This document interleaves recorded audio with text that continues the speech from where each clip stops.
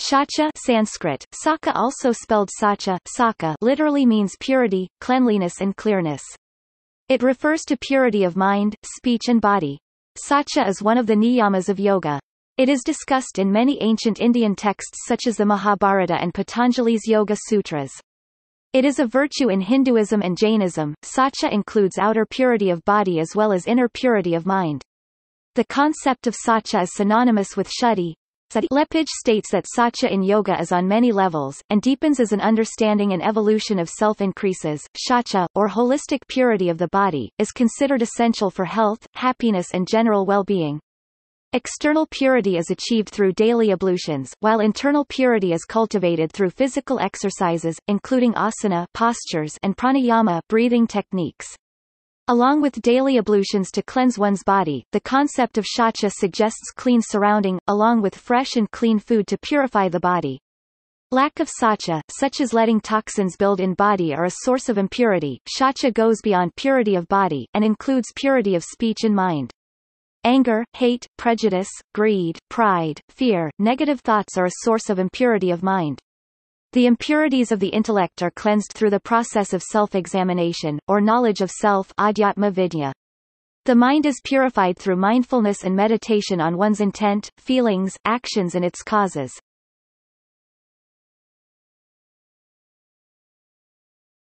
Topic: Literature. Sacha is included as one of 5 niyamas in yoga, that is, activity that is recommended for spiritual development of an individual. Verse 2.32 of Yoga Sutra lists the 5 niyamas. In verse 2.40, Patanjali describes outer purity, while verse 2.41 discusses inner purity, as follows: Sattvasudasamanasya Kagriendriyajayat Madarsana Yogitvani Ka Sacha is one of the 10 yamas listed by Sandilya Upanishad, as well as by Svatmarama. It is one of the virtuous restraints yamas taught in ancient Indian texts. The other 9 yamas are ahimsa, ahimsa nonviolence, satya, satya truthfulness, asteya, asteya not stealing, brahmacharya, brahmacharya celibacy chastity and fidelity, kasama, kasama forgiveness, dhrt, dhrt fortitude, daya, daya compassion, arjava, arjava sincerity and non-hypocrisy, and mitahara, mitahara moderate diet. The epic Mahabharata mentions the virtue of purity Sacha in numerous books. For example, in Book 14 Chapter 38, it lists Sacha as a high quality found in the liberated, happy and dharmic person.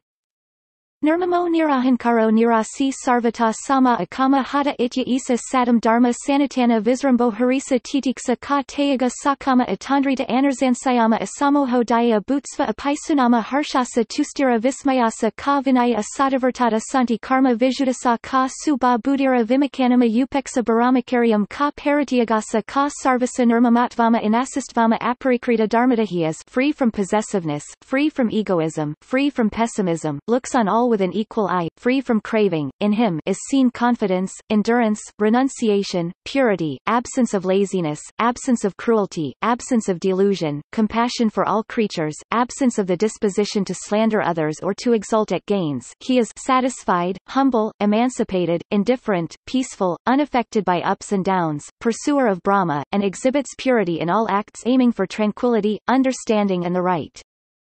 Bhagavad Gita describes purity at 3 levels in Book 17, verses 14 to 16, namely body, speech and thoughts. Purity of body comes from cleanliness of body as well as from what one eats and drinks. Purity of speech comes from being truthful and through use of words that are not injurious, hurtful or distressing to others or self. Purity of thoughts comes from reflection, peace of mind, silence, calmness, gentleness and purity of being. Purity of mind, speech and body has been one of the important virtues in Indian philosophy.